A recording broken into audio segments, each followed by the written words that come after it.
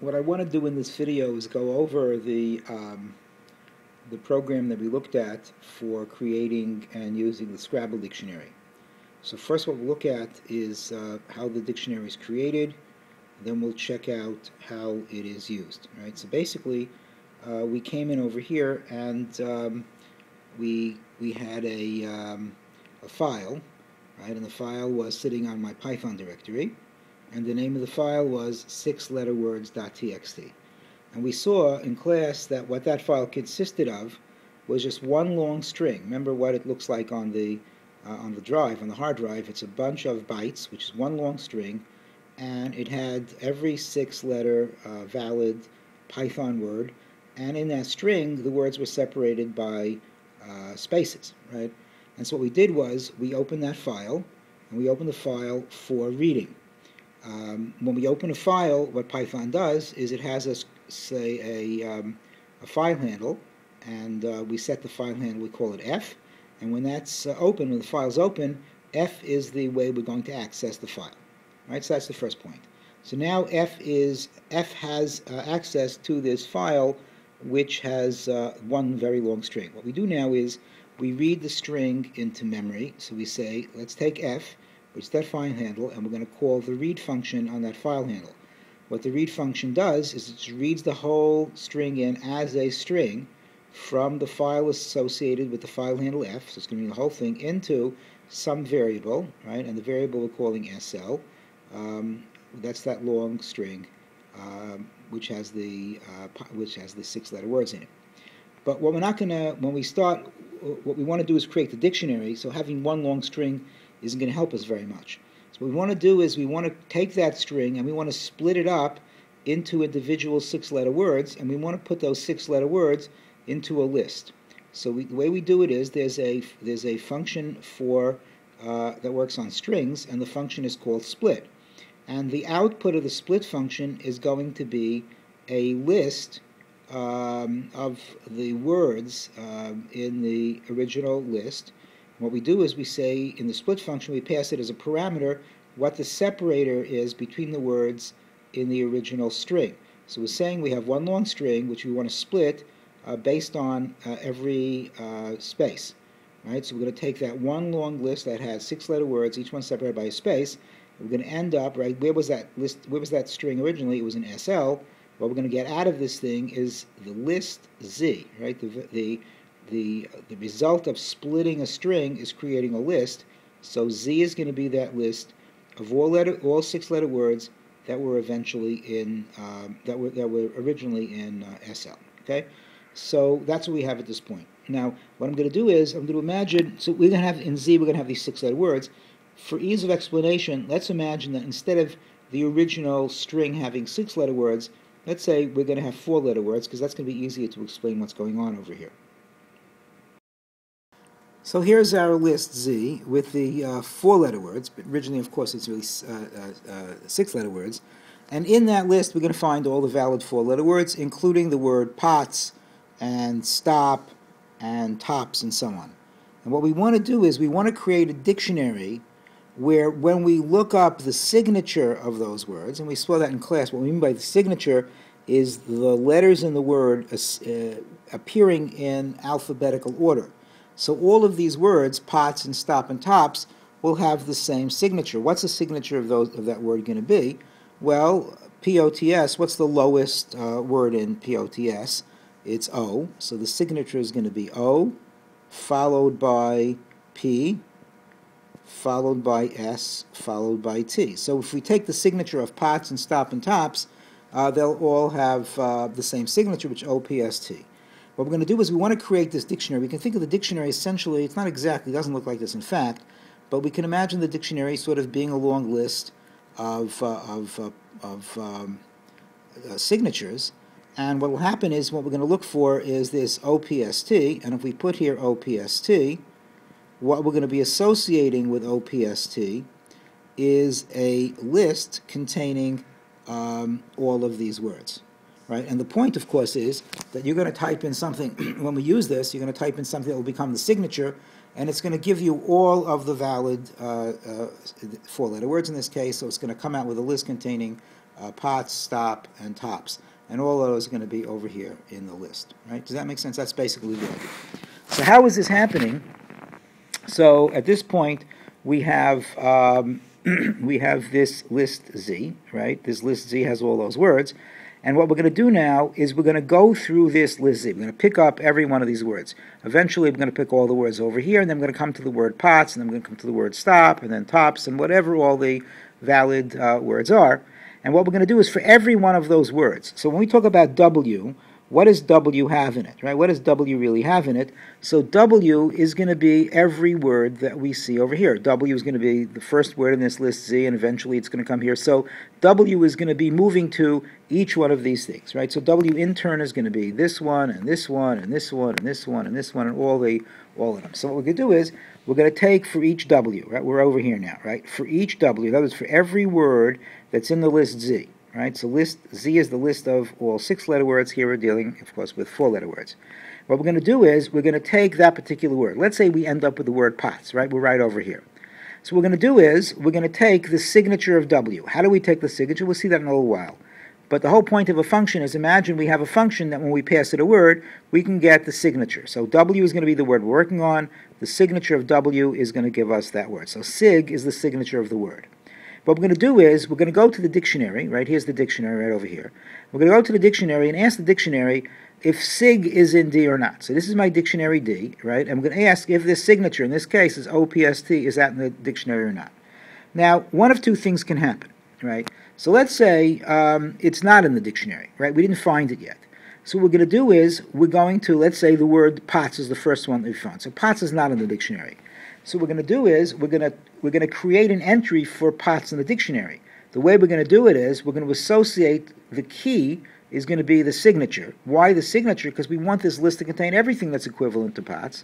So what we're going to do is we're going to say, well, if signature is not in D, then create a new element. The way we do it is we say D sub sig. So that's going to create D sub sig, D sub OPST. And we're going to do two things. The first thing we're going to do is we're going to create an empty list. And then we're going to append W, in this case, pots is going to be in the list. So the list originally is empty, and then the first thing that's going to be in that list is pots. So we're going to put pots right over here. So the list now has one element. Right? And then what's going to happen is we're going to go to the next word, the next word, the next word. So the next word is going to be whatever comes after pots, and then so on and so forth. And then eventually, if we have new words, we'll do exactly the same thing. Eventually, we're going to come to the word stop. Right? We're going to come to the word stop over here. And we're going to say, well, take the 6. So W, right? W is going to be the word stop. Right? So we're going to say, what's the signature of stop? The signature of stop is OPST. Well, we're going to ask, is the signature not in D? Well, that's going to be false because the signature is in D. Right? OPST, we found that already when we dealt with pots. So the signature is in there. So we don't have to create an empty list on this side. All we're going to do is take the current word we're working on, which is stop, and append it onto the list, which has pots. So then D sub sig, and that's D sub OPST, is going to have stop, and then it's going to add into it, it's going to add pots. Right? It's going to add stop. So it'll be pots over here, and so on down the line. It's going to look for the next one till it comes to tops, and then it's going to add tops in here, and that is basically the way this thing works. So the code right over here, this code here, this is the basic building of the dictionary. It's going to go through W, which has all the 6-letter words. We've been looking at 4-letter words. Check the signature. If the signature is not in here, we're going to create an entry, which is an empty list, and we're going to append the word we found. But if the signature is in the list, like when we get to stop, there's no need to create an empty list. It's there already. We simply append this word that we find onto the key that's associated with the signature. When we're finished, we're going to have a whole dictionary where the entries, the key entries, are going to be the signatures of all the words we found, and the values associated with those entries are going to be lists just like this of all the words in the 6-letter word list that are equivalent to that. Now the question is, once we have the dictionary, right, we're assuming we have a dictionary, the name of the dictionary is going to be D, how do we actually use it? So this over here shows us how we're going to use it. Right? We're going to start over here, and this whole dialogue is going to interact with the user and get the Scrabble words. So what we're going to do is we're going to print a message to the user, please enter a word. And we're going to read that word, and we're going to check to see if the word is equal to done or not. If the word's equal to done, well, we're going to get out of the while loop, and we're going to close everything up, save the file, and then we're out. Okay, we're going to pickle it. We'll see that later on. But let's say the word is not done. So you're going to give me a word, right? Word is the name of the word that you've entered. So I'm going to check to see if word has 6 letters or not. So if the length of the word that you gave me is not 6 letters, then I'm going to say, well, that's not good because I only know how to deal with 6-letter words. And so what am I going to do? I'm going to print this. I'm going to go past the else, and I'm going to ask you for another word. Please enter another word, and I'm going to go back up to the top of the while. Right? And I'm going to keep doing this. If you don't give me 6-letter words, I'm going to reject the word, come to the bottom of the while, come back up, and ask for another word. But let's say you gave me a 6-letter word. So you're going to go to the else part, and what I'm going to do is I'm going to take the word that you gave me, right? Here's the word you gave me, and I'm going to call the upper function on that word. So the reason for this is because the keys that we put into our dictionary, all those keys were uppercase, right? Remember what the file looked like. So if you type a 6-letter word which is lowercase, even though it's valid, and we try to look for the uppercase value, we're not going to find it. So the first thing we do is we take the word that you entered, we make it uppercase, and we call that word again. And now what we're going to do is we're going to take those 6 letters and look it up in the dictionary. And the way that we do it is, well, we take the word, and we're going to now call the signature function, which we haven't seen yet, but we're going to believe it does the right thing. It's going to give us the signature of the word that you put in. What do we want out of this whole process? What we want is, we want the list of all the words that are equivalent to that. So we take its signature, and I check to see if the signature of that word, right, because word is now the signature of the original word, if the signature is in D, then print out the list associated with word. So that's how we're going to get all the words associated with it. Otherwise, if word was not in there, this is false, we're going to come to the else, and we're going to say word is not found, and then we're going to ask you for another word, and we're going to go around and around and around. So that's the way this thing works. How do you get out of here? Well, what happens is, when you tell me that you're done, right, when the word you put in here, either over here or over here is done, I come back up to the top and say, well, the word in fact is done. I skip out of the loop, because I'm only going to be in the loop as long as this is true, as long as the word is not done. Once word is done, I'm going to come down here to the bottom, and I'm going to open this SL words. Is simply a file that I created. It stands for 6-letter words, and I'm opening up as write binary, because I want to take the whole dictionary that we created, and I want to pickle it, right? The reason I want to pickle it is because I don't want to have to recreate it the next time I come into the list, right? So we pickle that. And the way we use the pickle, we do a dump, right? And so we dump it, and what do I pass the dump? I pass 2 parameters. How do I know? Because I know how to use pickle. What do I pass to it? What is D? D is the dictionary, and F is the handle of the file that I'm writing it to, right? So F is this file, 6-letter words, and we're going to pickle into that file. When it's finished, we simply close the file, and we're done. The only thing that's left to talk about here is how we got that signature, because we used the signature here, we used the signature before. How do we use the signature? And that is very simple. We actually saw that before. And here's the signature function, right? So the signature function is defined in the following way. We pass into the signature function a word, right? That's W. And what we really want to do is we want to take the word and we want to create the letters in that word. We want to return the letters of that word in alphabetical order. So the one that we saw we've been playing with is the word stop and so on. So let's imagine we're dealing with 4-letter words and we take the string stop. So we're going to get S, T, O, P, and that's coming in as a string. So I can't sort a string. Why can't I sort a string? Because a string is not mutable. I can only sort things that are mutable. And so what I do is I take this string. This is my W. This comes in as my W. I want to get its signature.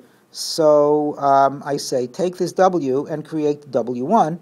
What is W1? W1 is a list of W. This actually works. This I can simply say, I can give it some string, and calling the list function on it simply creates a list with all the words in W as separate entries of the list. So W1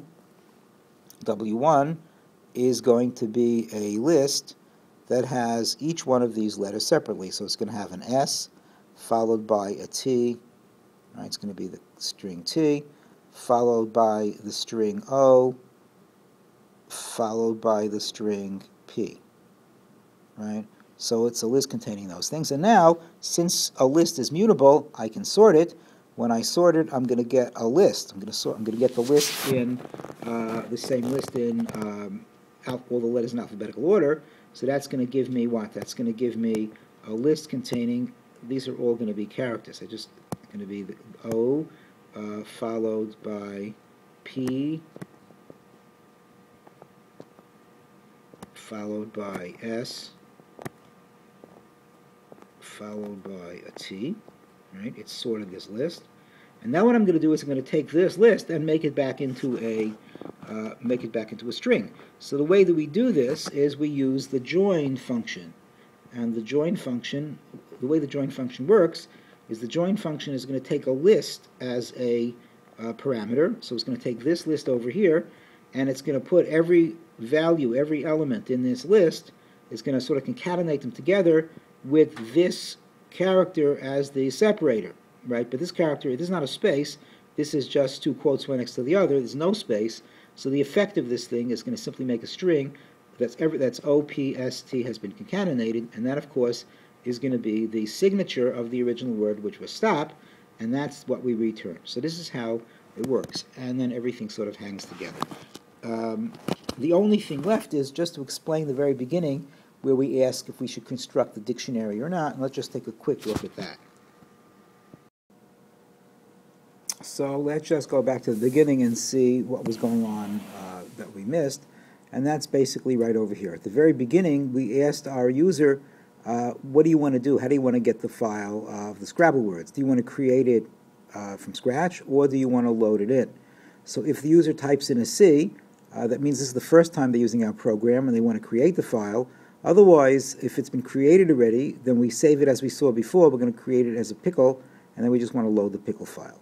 So mode is just a variable name I'm using to get a C or an L. I'm going to take the variable mode. I'm going to upper it because it could be that my user entered a lowercase letter. So if they entered C, that means they want to create the file.